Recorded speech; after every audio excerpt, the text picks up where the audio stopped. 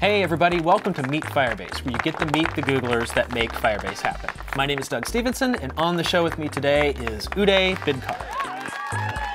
Uday, thanks for joining me on the show. Thanks for having me. What have you been working on lately? I've been working on the Android SDK of Firebase Performance Monitoring tool. Okay, Firebase Performance Monitoring. So that's new, right? And it's also in beta. Yes, we just recently launched it in Google I/O 2017. Yeah, and it's in beta right now. Okay, and so how does it help developers build their apps? It helps you monitor the performance of your app, as its name suggests. Like if you just integrate the SDK into your app, you get to monitor how your app is performing with respect to the launch time, the time it takes to make a particular network request, and what's the size of the network request, like what's the payload size, what's the request size, response size, and everything. Okay. It sounds like this is information that developers can use to improve the perceived performance of their apps. Is that right?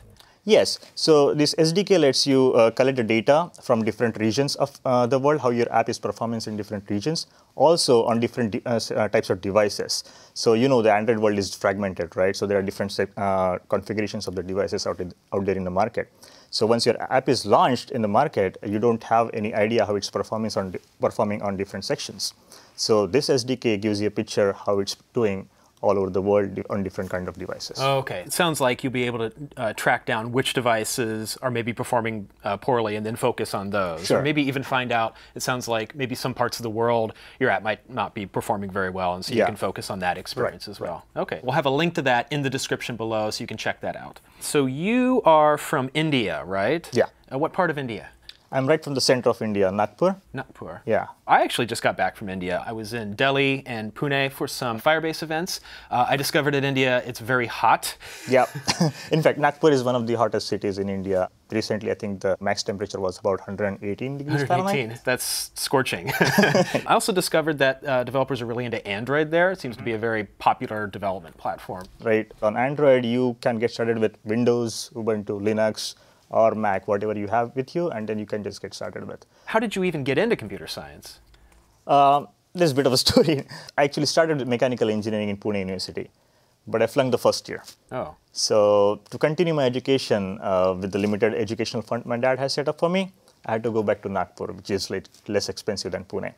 So I went back to Nagpur, but Nagpur University allowed only admissions to information technology for such students. So I had to take admission into information technology. Oh. So I was kind of forced to information technology. Right. But then I got introduced to programming and just started loving it. Okay, so you were forced into it, but you ended up liking it. Well, I'm glad that worked out for you. How did you get involved with the Firebase team after that?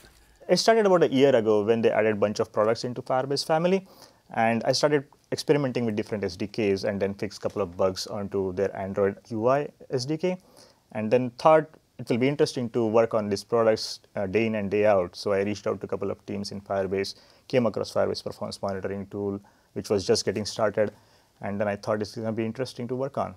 Well, I'm glad you're on the team. I'm sure your efforts are greatly appreciated. Also, you're a father. You have a 4-year-old son, and I imagine he must be a handful. He is a handful, yeah, and every day it's getting tougher. So it sounds like you have a lot going on in your life with working on Firebase and having a 4-year-old son, but you also play musical instruments. I'm curious to know what you play. I started with piano, violin, Indian flute, and also harmonica. Okay. Yeah. Well, I have a harmonica here with me right now. Really? Could you show us how do you play harmonica? Because I used to have one when I was a kid, and I never learned how to play. Wow. So I'd be curious to know how it works. Just try it out. All right.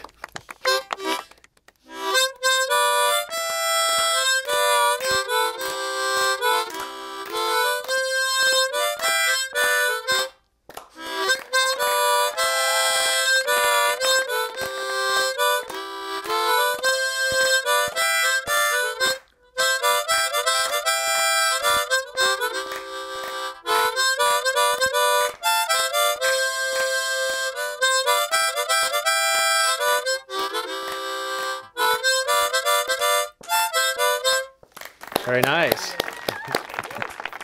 Well, thanks for that demonstration. I always felt that harmonica is kind of a unique instrument. It seems to be much simpler, and you can put it in your pocket at the end of the day. And I was surprised to know that it makes sound when you blow in and blow out as well. When I was a kid, I only thought that you had to just blow in. But then a friend of mine taught me that you can blow out as well to make different notes. Oh, okay. So that's how I.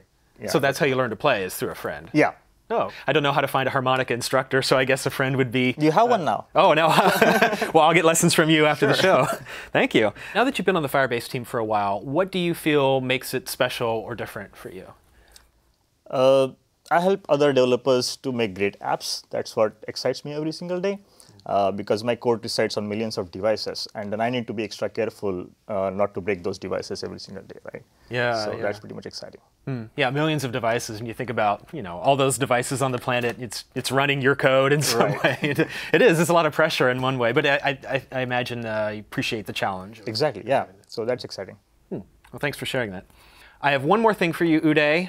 It's a game. Sometimes we do a game with people who I'm interviewing, and since you work in Firebase Performance Monitoring, I figured I'd ask you some questions about performance in computer science. I have a few questions. We'll see how many you get right, and let's get started right now. So first question, which is more efficient, inserting an element at the beginning of an array list or at the beginning of a linked list? I would say at the beginning of the linked list. The beginning of a linked list. Yeah. Right. You just put that node right in the front of the linked list. Right. Yeah, and with an array list, you'd have to copy all the elements to the back. Okay, good job. The second question, what is the big O complexity for finding an element in a binary tree? In a binary tree? Yeah. It's log n. Log n. N being the number of elements in the tree. Right. All right, third question. Which sorting algorithm has n-squared algorithmic complexity in the average case? And your choices are quicksort, bubble sort, and merge sort. Bubble sort. Bubble sort, yeah. It seems like n-squared performance is really not that great, Yeah. at least as far as sorting algorithms are concerned. They're better available, Yeah, it's easy to implement though. But the follow-up question to that is, what's the best case complexity for bubble sort? Best case to be order of n. Order of n. And what's the situation there? Why would that be order n? When the array is already sorted. Okay, when the array is already sorted, you don't have to do so many comparisons. All right, good job. The last question is, which of the following does not improve the runtime performance of a hash table? And your choices are pre-allocating its capacity to the number of items it will contain, or using a hash algorithm with fewer collisions, or sorting the items ahead of time. You said does not, right? Does not improve, that's right. The third one. Third one. So yeah, sorting the items ahead of time doesn't actually give you any benefits. Hashing is pretty random, right? Yeah. Or at least you hope it's random, so sorting doesn't actually help anything. Good job, Uday. You got 5 out of 5. I don't think anyone's ever bested one of my quizzes there, so good job with that. Thank you. Congratulations. And thank you for watching Meet Firebase. Now be sure to find out more about Firebase crash reporting by clicking the link in the description below. Also, don't forget to subscribe right here to the Firebase channel on YouTube to get notified of new video content that we're publishing all the time. And I'll see you next time right here on Meet Firebase.